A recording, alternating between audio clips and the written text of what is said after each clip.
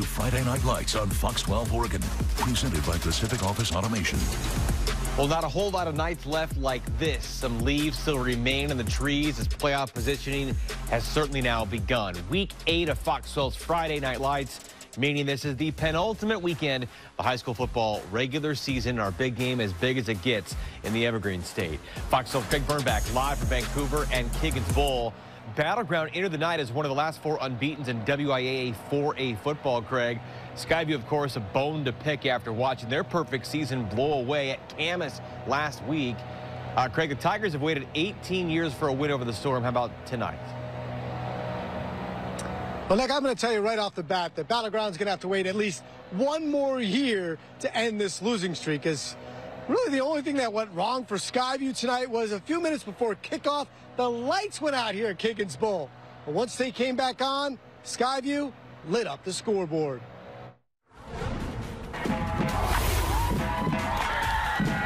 The lights went out for a bit just before the kickoff of this one, but you know, sometimes it's the darkest before the storm.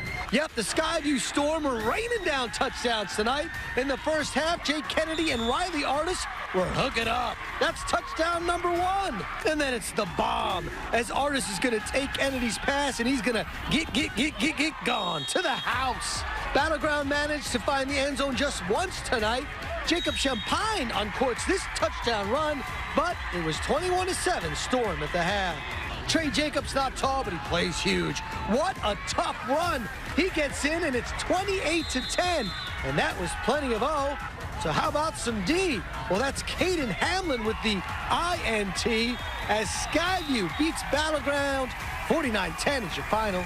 It just feels great to bounce back, man. We got to go big or go home from here on out, and everybody knows that, so we're here to play. You and Jake had quite a connection in that first half. 3 touchdowns. Have you ever done that in a half? No, I don't think so. You know, I don't really keep track, but it's definitely the first time. It's definitely. What a night for that young man. Now, as for Skyview next week, they're right back here at Kiggins Bowl as they're going to host Union. As for the Battleground Tigers, they've got another huge test next week as they're back home to host the red-hot Camas Papermakers. Live from Kiggins Bowl in Vancouver, Washington, Craig Bernbach, Friday Night Lights. Hey, we're live. Cue the leaf blowers. Rivalry day from McKenzie Stadium. Camas had won 4 straight against their rivals from Union. They made 13 straight against Skyview a week ago. Titans out to snap the skid and keep their playoff hopes afloat. Second play of the game, though, Papermakers printing those big plays. On the 14, Jake Davidson, Anthony Forner, the crosser, the reacher, and get along and gone. 86-yard opening salvo there. Not 3 minutes later, the U had the reply on a delayed handoff. It's Alex Olson here, sticks a foot in the ground and pounds it up and in. 3-yard score. Titans with limited resistance there. Game tied at 7. Still second, pendulum swinging back to Camas. Davidson screen pass. Alex Horoa. Well, the sophomore daydreaming about that one in home ec, huh? Pick up the blocks, dish it in for 22 yards, 14-7. Camas on offense now in the second quarter. How about twist on things here? Reed Tennant escaping down at the 5. The next play gets in. No spin needed. 21-7. 52-27 the final. Camas will go to Battleground now for Week 9 from District Stadium. We will be there. Titans away the Storm Friday at 5 o'clock from Kiggins. We will have cameras rolling in both locations. Another trifecta of crucial contests in that Three Rivers League back in Oregon. 5 of the 6 schools ranked in the top 10. 6-1 Lakeridge at number 6. 7-0 Westland, number 1, of course, the reigning champs. A pink out in the den, and they were electrified in a hurry. Ryan Vandenbrink trots home. 78-yard drive. The Beaver baseball commit makes it 7-0. Next Westland drive, next Westland score. Bayard Gilroy has been a junior stud for them. And fun of the 8 of dudes like this from Gus Donnerberg. Gus the bus driving to college for the Idaho Vandals. First chasing down a back-to-back state title. John Eagles got stars all across the board. Caden McDonald, just another senior stud at cornerback, the pick to get the ball back. That would lead to this play. Cade Johnson, a senior tailback, flashing those tail lights into the cool night air. 24 yards, 45-3 at half, 52-10 the final. Lions remain home for senior night with Oregon City in the battle for the bridge. Pacers will be at LO for the battle of the lake. Homecoming at Oregon City from Pioneer Memorial Stadium. 6-1 12s and ranked 3rd. Fire them up. 5-2 OC, 10th in the coaches poll. That Three Rivers League is grinding as it gets on the Oregon Trail. Pioneers trying to come back in the second half, down 26-0. Benjamin Schneider, Thomas Borden have been doing this for years. Junior to senior, 5-yard touchdown. It's 26-7 in favor of Tualatin. And you know that Jaden Fortier is a D1 talent committed to the Sun Devils in Tempe. Forks up on his stock. Nobody's stopping him. 33-7. They play defense out there too. Number 2, how do you do? Thomas Gouray, goodness gracious, fumble recovered by Tanner Dunn. Then it would be Carson Mullins.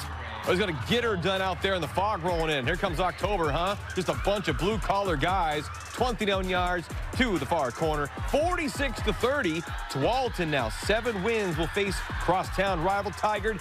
That their place as the Pios and Lions await across the bridge. FNL, Cobb Field, Lake Oswego. Senior night for the 5th-ranked Lakers. 1-2 in the TRL. Tigard 0-3. No week ever easy in that league. Third quarter, Lake show up 7-0, but not so fast break, my friend. Tigers put on a short field, and Jake Feist to Trevin Laird. 35-yard gain to the 3. 3 plays later, it's Christian Warner. Their first score, it's 7-7.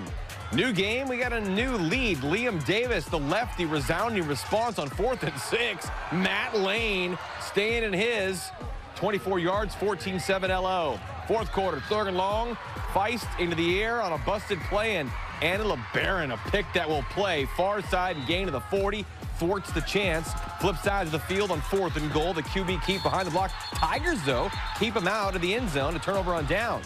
16-7 now after a safety. 8 minutes to go, and look who it be. Lamarck Gaspel pulls up the anchor. The sensational sophomore rings him up 35 yards on first down, 23-7. They would continue to roll, but Feist and Laird with the scuba score, a deep 6 and heavy coverage from 65. And what a route, what a stiff arm. 23-13 is how it would end. Lakers will now aim to tame those Pacers from Lake Ridge. Tigers senior night with 12. It'll be a wild one starting at 7 o'clock. And who's best in the City of Roses? Well, Fox 12's Paulina Aguilar live in St. John's. Paulina, Wells hadn't won a slice of the PIL since 2012, while Roosevelt last earned a piece of the Portland Prize a season ago. The winner tonight, though, clinching at least a share of that crown. Paulina? Well, Nick, after 11 years, the Guardians have broken the spell. Now, all season, they've been averaging about 40 points, and tonight they were just a few points shy of that. But nonetheless, they protect their undefeated season in the league.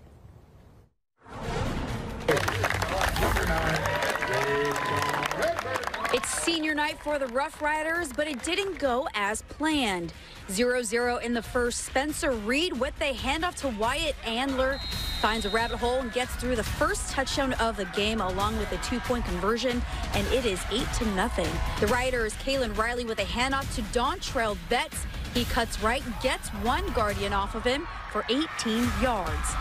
Still in the second, and the Guardians begin to show off. Reed steps back, takes a slip, but able to stay on his feet, scrambles, cuts left, chucks it for a Hail Mary with 0 on the clock. In the air, but tips off the fingers of a Guardian, but falls into the hands of Jackson Poole. He juggles it, but he takes it home, and they'll sprinkle it with another 2-point conversion for an 18-0 at the half. What a play. To the third quarter, Reed again to Poole, who pushes the pile past that goal line for another 8 points, and now it's 26-0. Still in the third, and the dynamic duo strikes again. Poole with the ball, he goes down, but not before he extends over that goal line for 34-0.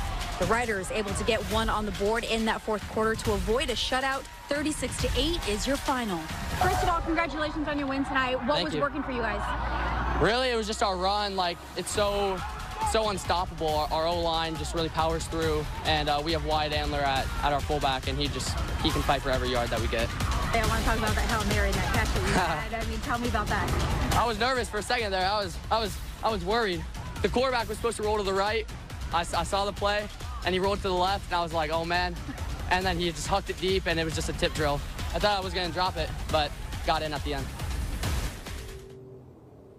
It was a beautiful play to watch live, but with the win tonight, they will have a shot at that league title. But at minimum, they will at least be co-champs. They will play Franklin next week. Reporting in St. John's, Paulina Aguilar, Friday Night Lights. Nick. Yeah, flannel and the wing tee always in fashion. While Central Catholic has cinched up the Mount Hood Conference crown, Sandy took to Happy Valley to battle the Nelson Hawks for second in the standings. Adrian C., season 3 on the 24. Avery Durdal goes left to Jackson Larson, collects 8 yards to the 16, move the chains. Handful of snaps later, they're on the 12. The struggle, though, real. A goal line interception by Sandy's Caleb Bernard. 100 yards the other way to glory. The other way, well, underneath the midfield. Nice pick, though. Later first, still scoreless. Cole Rotzen. They gave him the number 99. He's a wild thing. The senior running back and linebacker logs on 15 yards down to the 4. 3 plays after that, more from Bernard. Cut it back and get in. 4-yard touchdown. Pioneers strike first. That would be the halftime score. 28-13 the final. Hawks next swoop. 2. Gresham Gopher hold. That would be Nelson winning. Pioneers now head home for Barlow up the trail on Thursday. And who you got in the capital city? North Salem, West Salem, bragging rights, and more importantly, the Viking and Titans both 3 and 2 in that 6A Special District 1. By the time Gino rolled up there, the running clock may as well have been ticking. Carson, Evanston, they're still playing. TD Rush, West Salem up 42-0, and a night where they just smothered on both sides of the ball. Damari Hall, you can make the call. You can pick that ball. Door number 0 is in points allowed. 42-0 Titans. They'll now drive down to Eugene to face Sheldon. North head south to the home of the unbeaten Saxons. We will be there. 5A conference title night in the Mid-Valley. Number 2 Silverton, 7-0. Home standing West Albany, 6-1, ranked 6. Bulldogs won this battle 21-20 last October. Not as tight tonight. Sawyer Tini, just a junior, feels like eons he's been writing the script for the Foxes. A bouncy move to make space, and the quarterback gets in from 19. They get 2 and an 8-0 lead. Bulldogs always got bite, especially on their home grass. Another quarterback keeper, Lucas Hughes. No Huey, just snooze. 19-yard score, we're tied. 2 sides would then swap turnovers before Silverton extended its reach. Team to the tight end. Brody Coenzi talking about a reach. 24-yard score to get in. It's 14-7. Anything you can do, I can do about equally as good. Hughes, Austin Simons. Yeah, Simons gets in. It's 14-14, a 13-yard score. But then the Foxes really swiped it all night long. 49-28 to clinch that Mid-Willamette Conference crown. Silverton closes up the regular season for senior night with Lebanon. Bulldogs going over to McKay. Fox 12 from Harefield, 5A regular season finale for the Southbridge Skyhawks. Hill High awaits the 5A playoff seedings. Here the Spartans were in full charge. A pick on the first play to set up a goal line play to the lineman. Hill High's mini fridge, Cody Stubbs. Perfect name for this play. That's the official ruling bathes in the beauty of what we just saw there. Thumbs up, hands in the air. Big guy touchdown. Let him know. 7-0 for the Blue Shirts. Meantime, HHS got a senior power back, and my goodness, is he ever a load. We've seen him for so many years as well. Preston Echeverria, heavy load. 33 looks so good on him. Prototype big-time junkyard plays, 62-yard run to the 3. Preston would soon press on, press forward, get in for the quick 2-score lead. And Dan Shuff's boys packed the heat on the defensive line to Asante Mims with the sack. They get a double nickel, carry into the winning weekend. The 16-team 5A playoff bracket begins November 3rd. The league playoffs next week. Sparty believes it'll host Hood River Valley on Thursday. Wow. Still to come, more from our Craig Burnback on the cheer of the night from Kiggins Bowl, and Paulina on senior night to Savor in St. John's on a long fight back for one tough Rough Rider. But first, our high school spotlight will take the oath in Kaiser. From chief to coach, all-around good guy, community leader. That's when Week 8 of Friday Night Lights returns right here on Fox 12. You're watching Friday Night Lights on Fox 12 Oregon, presented by Pacific Office Automation.